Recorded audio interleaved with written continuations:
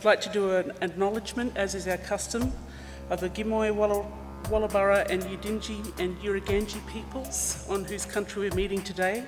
We will be having a welcome to country tomorrow as part of the formal proceedings for this National Congress meeting here, the third National Congress meeting, and very, very welcome to all of you delegates.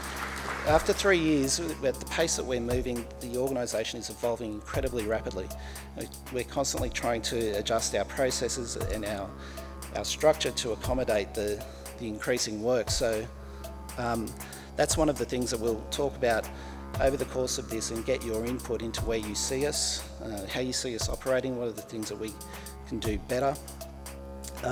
Membership, as I mentioned before, it was a key priority at the first National Congress. It remains a key priority at this one. This is our first federal election as an organisation.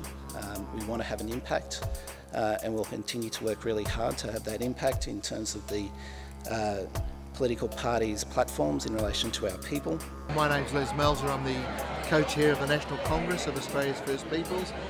This is our third National Congress meeting and off to a successful start.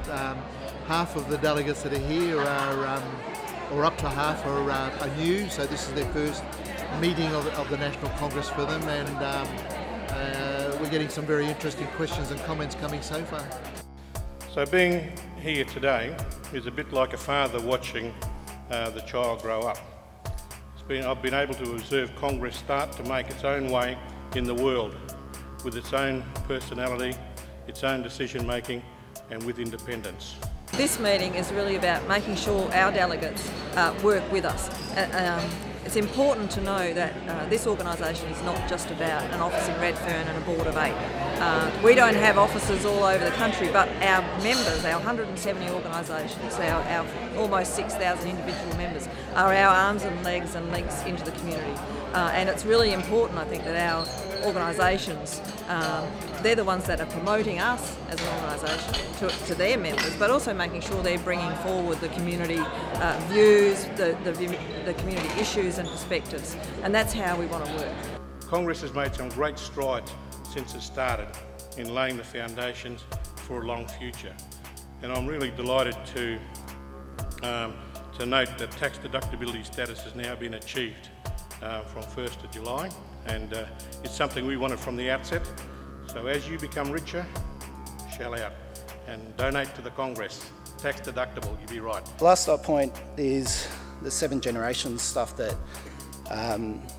we talk a lot with the National Congress of American Indians, and they talk about that. It's in their vernacular, in their vocabulary. What are we doing today that impacts on 7 generations? And I'm not sure that we do that as much as we should. I think we talk about funding cycles, like I just did.